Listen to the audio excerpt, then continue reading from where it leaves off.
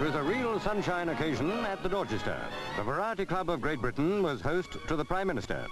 He admired the Sunshine Coach, one of several designed by the club to take handicapped children and their wheeled chairs. Mr Macmillan has long appreciated the tremendous work of Variety. The club has given well over £1 million to children's charities, an outstanding achievement on this side of the Atlantic. Awaiting the PM was the founder of Variety's British tent, C.J. Latta. It was, of course, very much a show business luncheon. Jimmy Edwards here with Richard Todd. Hughie Green, he didn't arrive by plane. Sammy Davis Junior, possibly the most versatile performer of the day.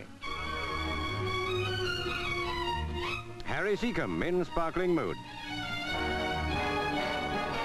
The entertainment world's gift to international politics, James Handlebars Edwards, using his time well. It says much for Mr Macmillan that in such company he held his own. In the history of the Variety Club, one of the brightest occasions.